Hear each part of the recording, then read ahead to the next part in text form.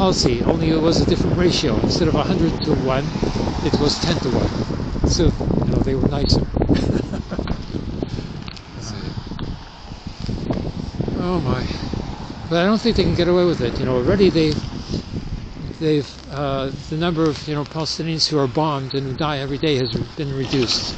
Maybe because they've run out of targets, but nonetheless it's been reduced. But the problem is the food aid is not being allowed into Gaza. It's being blocked at the crossing point in Rafah by some Zionist fanatics who have squatted on the road in front of the trucks, and the soldiers are turning the trucks back because of the protesters. Yeah, but they also shoot anybody when it gets near their borders. So like. Yes, but there's a march coming from Cairo that the international volunteers are organizing right now. So we're organizing a march. We say it's going to be 100,000, but you know, starting on March 2nd from Cairo down to Rafah along the Mediterranean. See what happens. And then there's the International Court of Justice, you know, and the Security Council is still the United States is still vetoing a ceasefire, third time. So it'll have to go to the General Assembly and overrule the veto power. It's going to be abolished by the General Assembly. I don't think they're going to allow it. Though, I don't see the U.S. actually doing much on this. It's like, because there's money doing it, quite frankly. But I do appreciate how other countries, most notably the European ones, are looking to take sanctions against the Israeli regime. Yeah, maybe. But yeah, Israel is very strongly motivated because, you know, they have the gas offshore from Gaza, which is 1.3 trillion cubic meters and worth of $500 billion. And they want to put a canal through Gaza to the Mediterranean down to the Red Sea as an alternative to the Suez Canal. That's just the gas industry. It's worth money no matter how you look at it, you know, gas and oil. I mean, if you know, the Palestinians were independent, they would be rich, you know, with all that gas there. To liquefy, you know, to supply all of Europe, you know, just paying, you know, for costly American liquefied gas. And if they wanted to build a canal, you know, down to the Red Sea, you know, they would have to be together with Israel, then both could profit immensely, you know. But no, they're not doing it. Oh well. Terrifying situation. Okay, my name's Abraham. What's your name? Gabriel. Nice to meet you. Gabriel? Okay, very good to meet you. Okay. I'll be here next Sunday as well. Every Sunday. I only came here For the Holocaust Museum? Yeah. Yeah, okay. Okay, you got my contact. You know, you can. I have a lot of stuff up on Facebook and YouTube. I'll probably watch your video. Very good. Okay. Have a good day. Yeah, same to you.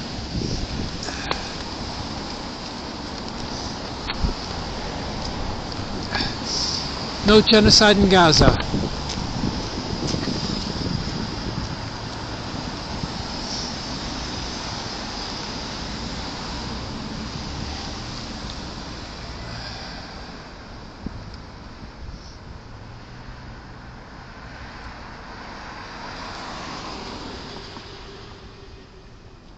So it's about 4:15, 4:20 now. I'll stay until 5 o'clock.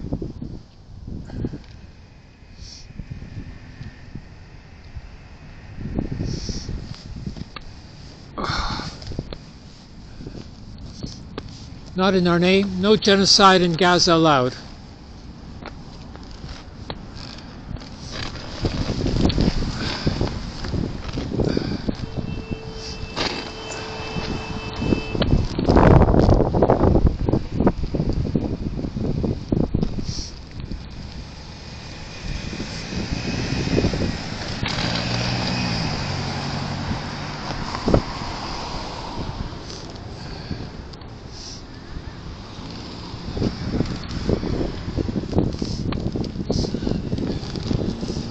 Not in our name. No genocide allowed in Gaza.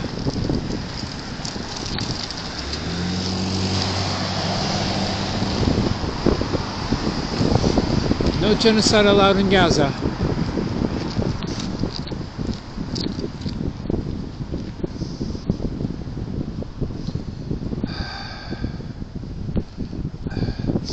Not in our name. No genocide allowed in Gaza.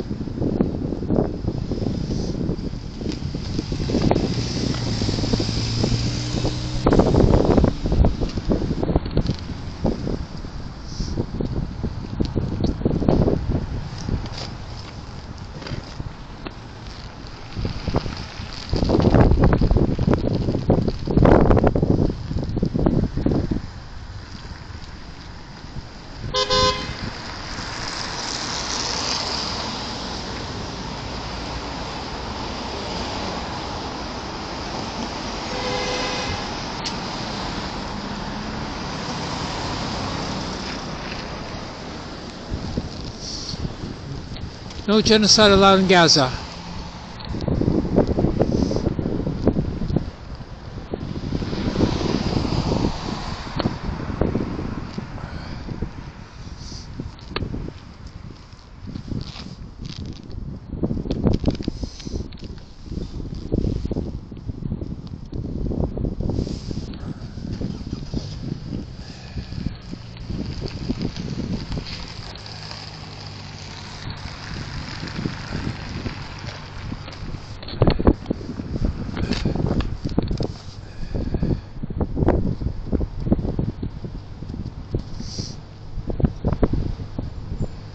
Getting rather quiet now.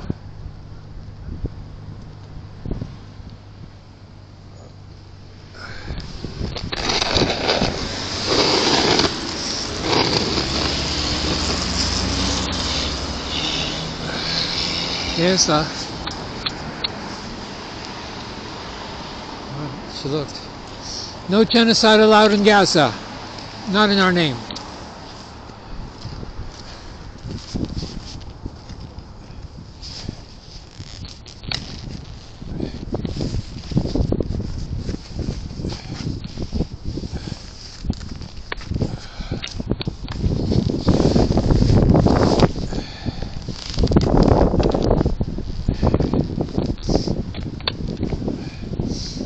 No genocide allowed in Gaza, not in our name.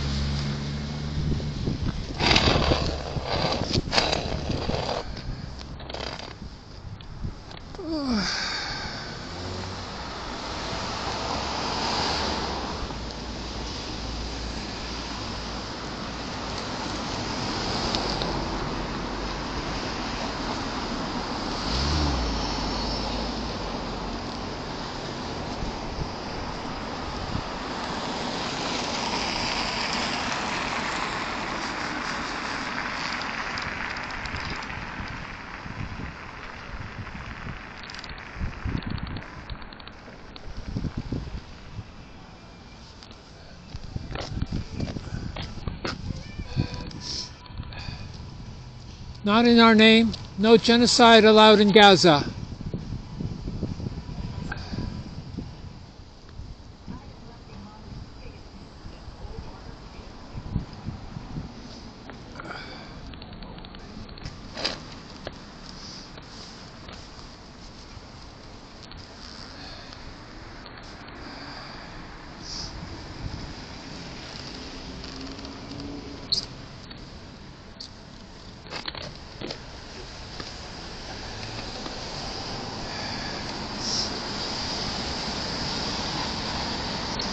No genocide allowed in Gaza, not in our name.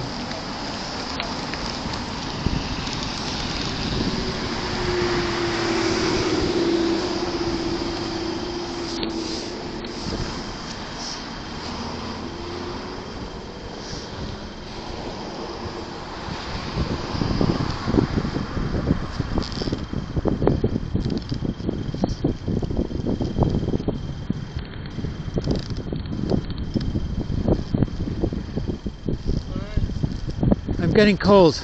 You getting cold? Yeah. You gonna leave soon or? Yeah. Right. In a while. Had a good day? Yeah, a couple of people came up to talk. Or one girl came up to talk, to debate, you know, like she thought she knew like everything there was to be known. So she was going to tell me what she knew.